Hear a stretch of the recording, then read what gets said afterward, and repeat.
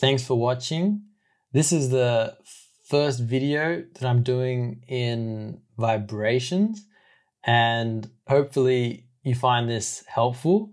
Now, this is going to be quite simple, free vibration versus forced vibration, and just talking about some of the differences. Later on, hoping to do some more advanced examples with continuous systems and all sorts of tricky stuff. So if you find this video helpful, please like and subscribe, because I'd love to bring you guys some more videos later on. All right, free vibration versus forced vibration. Now, hopefully there's a little bit of a inkling as to the differences there. We've still got vibration. So we'll start off with free vibration. Free vibration is essentially when the mass spring system, which is a single degree of freedom system. Hopefully you know a little bit about degrees of freedom. If you don't, the single degree of freedom system just means we're assuming that we only have up and down motion in this case. 2 degree of freedom system would be if we can go up and down, left and right, and then 3D into the page, back, then rotation, and so on. And typically you can have a 6 degree of freedom system.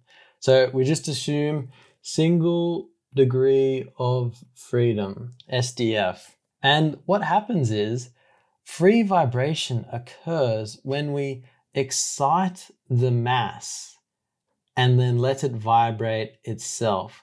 So you could formally describe free vibration as free vibration occurs when the system is allowed to oscillate in absence of external forces. So you can see in this system over here, we have F of t up here, which is our forcing function. So over on this diagram, we don't have any forcing, we don't have any external forces. You know, there's gravity, but we don't include that in our analysis for good reasons, because it will cancel out. So we don't have any external forces acting on this system, which means we are in free vibration. So if we were to grab this mass and then pull it up a little bit and then let it go, what would happen is it would oscillate up and down, up and down. And that's when it's in free vibration. So you might think, oh, well, you've got to move it a little bit. You've got to apply a force to get it to start vibrating. And that's correct. So we can apply an impulse at time is equal to 0. And then after that, we're in free vibration. So what happens when we flick this mass or we apply an impulse to it? I've just drawn a little quick sketch of what would happen to the system if we flicked it or we applied an impulse. And we would go up with initial displacement, and then we would go down and start oscillating. Now you can see as time goes on, our peaks are reducing in amplitude. And this here, this distance from here to here, this is our amplitude. The peak, this is peak to peak, this distance here, which is often peak to peak, often denoted like that. But this is our amplitude here. So you can see as time goes on, the peaks reduce in amplitude. And that means that our displacement is decreasing. So you can think of it as you're holding a slinky and you drop a slinky. I'm sure we've all played with slinkies. And as it drops the furthest the first time, and then it starts to go up and down, and then it eventually comes to rest. Well, this is exactly what's happening here. It's like a slinky. So in a nutshell, that's free vibration. The system oscillating with no external forces. So hopefully it's clear, well, it's hopefully a little intuitive of what forced vibration is going to be. We have what's called a forcing function up here. Now, this is typically harmonic, and a harmonic forcing function is important because it's really probably fairly different to something that most people are used to. You're probably used to a force on a block that's on a flat surface of, say, 50 newtons. Okay, that's cool. That's a constant force. Well, it's important to know that our forcing function over here, it is a function of time. So we do not have a constant force. And as time goes on, that affects the magnitude of our force being applied. This is all in newtons, by the way. This is a force. Okay, so F of t would look something like this. Now, hopefully you're all familiar with this graph. I'm assuming you are.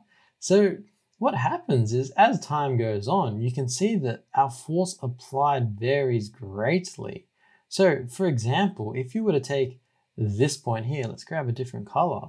If you were to take this point here, where F of t crosses the axis, which is going to be pi seconds, if you take this point here, F of t is equal to 0 newtons.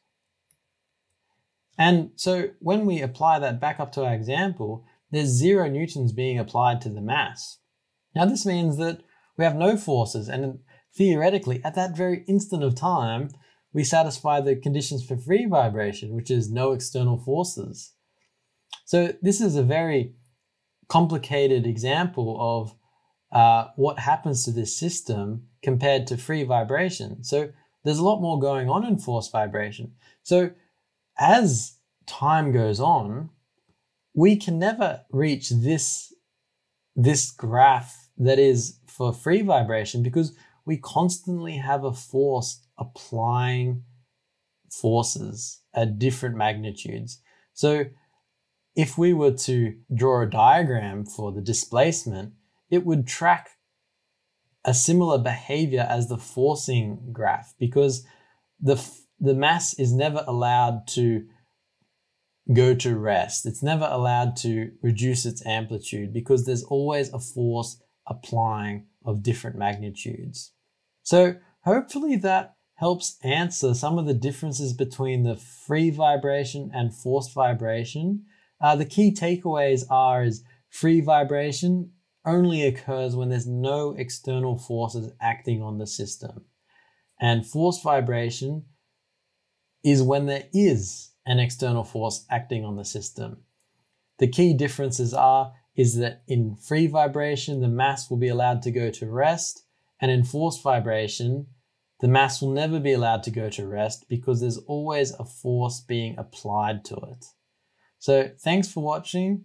In the next video, we're going to do some calculus on a free vibration system, and we're going to derive the characteristic equation from sum of forces, because we have an ordinary differential equation, Newton's second law.